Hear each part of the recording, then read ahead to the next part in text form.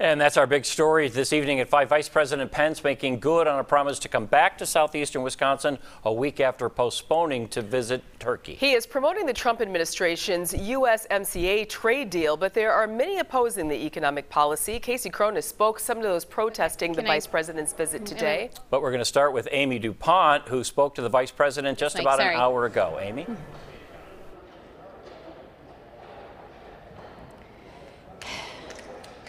Well, Vice President Mike Pence wasted no time during that interview. He talked a lot about the USMCA agreement, but also made his pitch to Congress to get the work they done needed to focus on the American people and less on politics. Hi, Amy. Hello. Vice President Mike Pence wasting no time during our one-on-one interview, making his pitch to Wisconsin voters. We have an opportunity for the Congress to really focus on the American people, focus on what's most important, which is moving this economy forward, and that happens when the Congress approves the USMCA.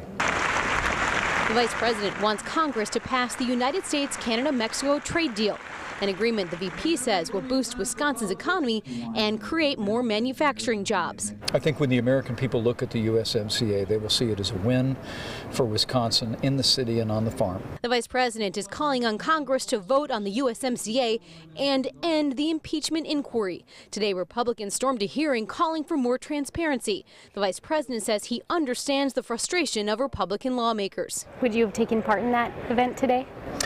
I'm someone that really believes in transparency, and I think that when you look at the history of impeachment proceedings, they've always been conducted in the open. There's no historical precedent for what Nancy Pelosi and Democrats in Congress are doing today. I think the American people deserve better.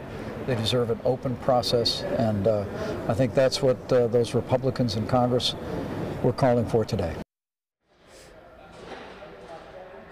I also asked the Vice President about Milwaukee Mayor Tom Barrett's letter to the White House. As you may recall, over the weekend, the mayor sent a letter to the White House asking the president to consider hosting the G7 summit here. Now, that would be a summit of world leaders.